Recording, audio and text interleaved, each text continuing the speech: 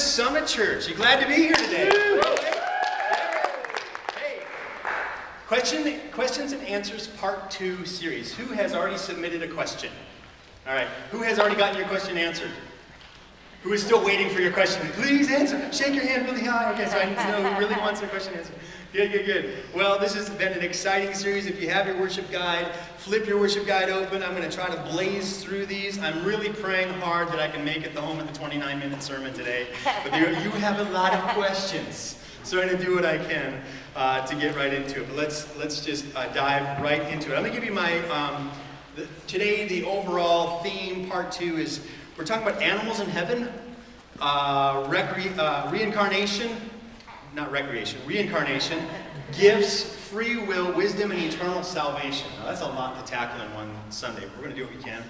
Answering questions that you actually asked. Okay, I'm not just making up questions and answering them. I'm answering the questions you actually asked. So write them down in the connection card today, in the comment section of the connection card in the back if you want me to answer any of your questions in the next 2 weeks. We'll have 2 more weeks of this series. So here's the ground rules of the question and answer series. All right, you ready? Whenever the scripture speaks clearly about a subject, we'll answer your question from the scriptures.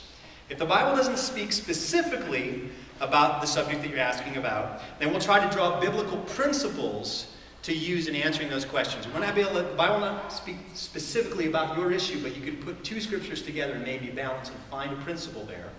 And if the scriptures don't speak about it, and we can't find a biblical principle about it, then you're just going to get my opinion about what I think about the topic. And you can feel free to disagree with my opinion, because everybody has an opinion, right? That's the one thing we all have in common. Everyone's got one.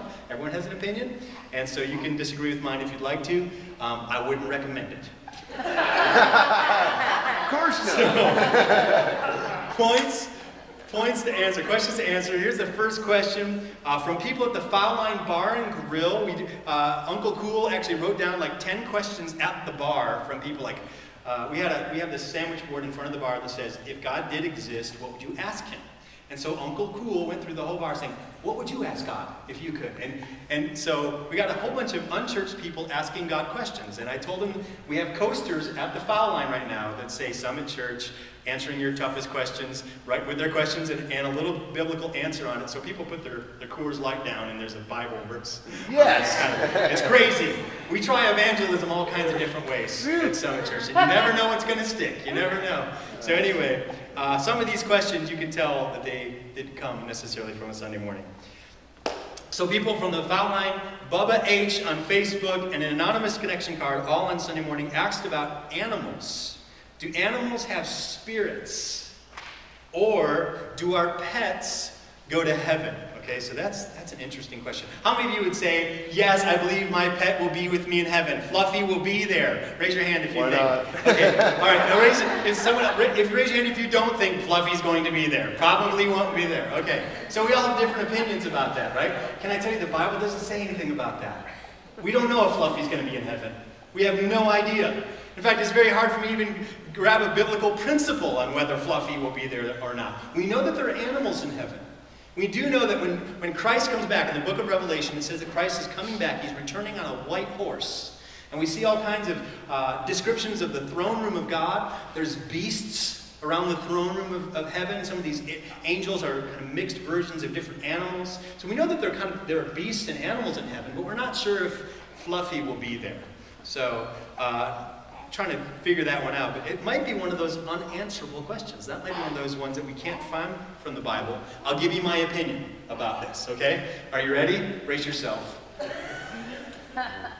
I think dogs will be in heaven. Probably not cats. Just saying. Have you met any cats? They're very aloof. Very uncaring. I mean, there's nothing more satanic than a cat. They're selfish.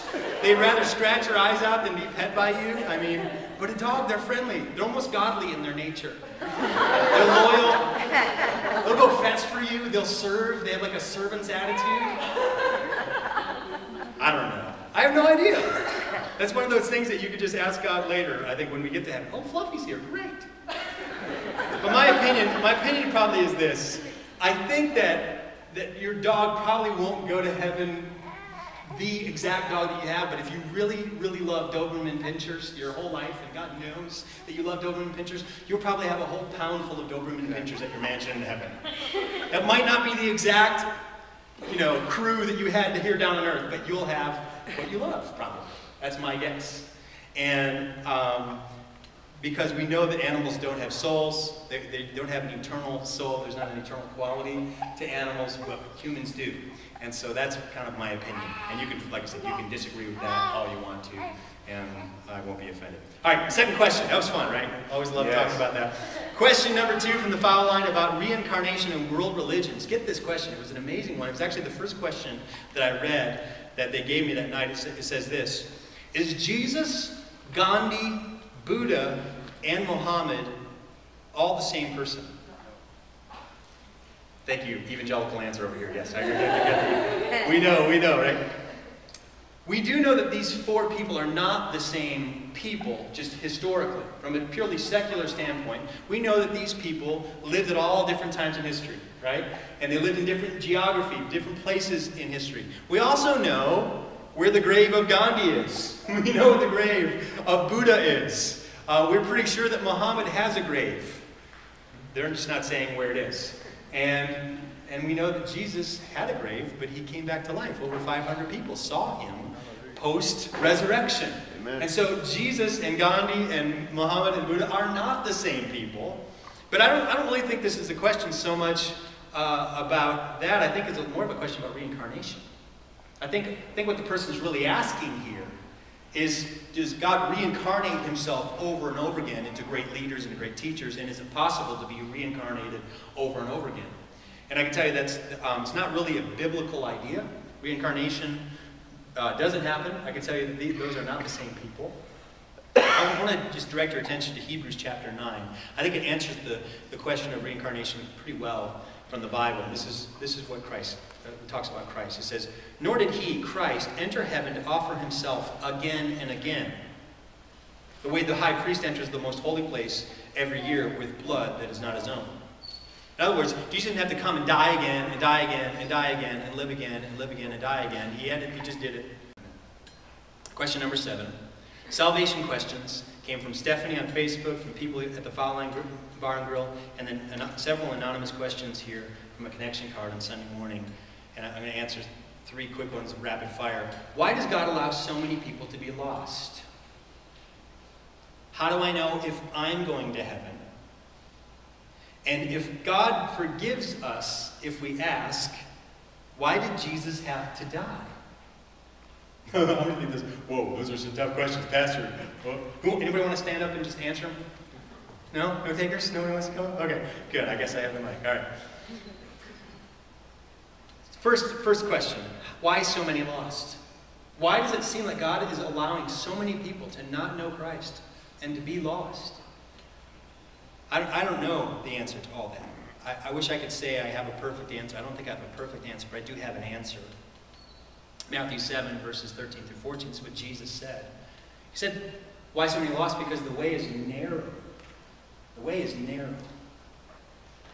In this passage in Matthew chapter 7, he says, you can enter God's kingdom only through the narrow gate. The highway to hell is broad, and its gate is wide for the many who choose that way. But the gateway to life is very narrow, and the road is difficult, and only a few ever find it. I don't know that answers your question sufficiently, but I can tell you that Jesus is saying a lot of people don't take that path because it's a harder path. It's a better path, but it's harder. And most people don't want to take the harder path.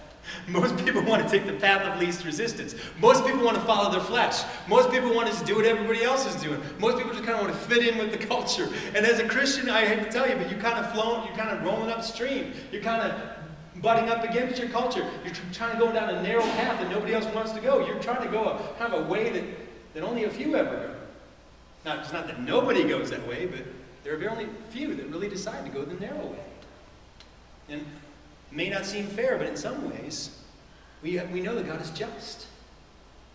And people make their own choices, don't they? We make our own choices. We decide which path to take, don't we?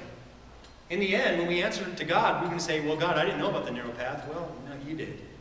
You just chose not to go that way. Man, that's hard. And I wish it wasn't that way. But because we are agents of free will, and we have to make those decisions, we should choose the narrow way. We should be the elect, the elite, people who will do what most will not do. Be committed radically to serving Him and loving Him and sharing His love with the lost and hurting world. Okay, second question in this grouping. How do I know if I'm going to heaven? I mean, that's a good question. And I want to know for sure if I'm going to heaven. I love this one, 1 John 5, 13 through 15. It's often read in the Romans Road as we share salvation with people.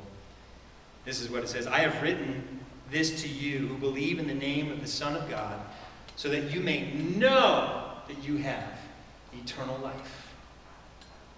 And you should maybe underline that in your notes, that you may know you have eternal life, and are confident that He hears us whenever we ask for anything that pleases Him. Since we know that He hears us when we make our request, we also know that He will give us what we ask for. How do we know? It says, I've written this so that you believe in the name of the Son. How do you know? Do you believe in the name of the Son? Do you believe in Jesus? Then you know. You know. You know Him. You love Him. You serve Him. You want to glorify Him. You don't know the Son? Then you don't know.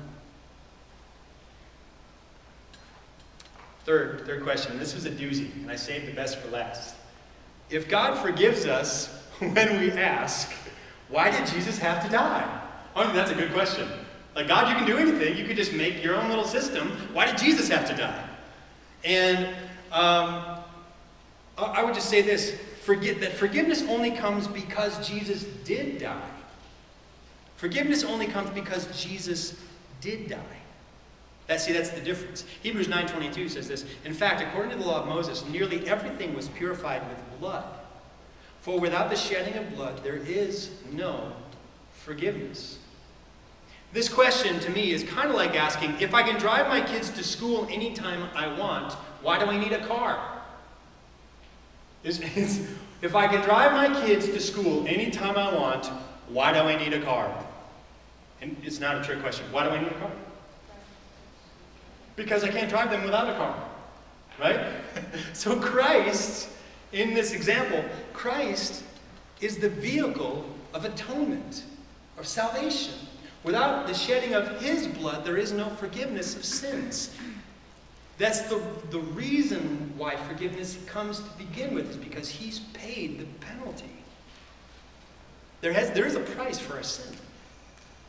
There's a price we have to pay. Melody, I wonder if you come to play. I hope you understand that this whole sin thing with God is not a game. I think many times we look at sin and the misdeeds of our flesh and all that. We kind of look at it like a golf game. You know what I'm saying? Like, we'll just fudge on the score a little bit, or I'll just take another mulligan. You know, as if God's up there with this giant scorecard with your life. 500 million good deeds, 650 billion bad deeds. Oh man, I have to do another 100 billion, that God is not keeping score in that way. That our sin has to be paid for. And His blood, Jesus' blood, is the covering for the removal of the stain of our guilt. And that's how we know Him. That's how we come to Him. He's the vehicle of atonement. Acts chapter 4, verses 10 through 12 says this. Then know this, you and all the people of Israel, it is by the name of Jesus Christ of Nazareth, who you crucified, but whom God raised from the dead, that this man stands before you healed. He is the stone that you builders rejected, which has become the capstone. Salvation is found in no one else.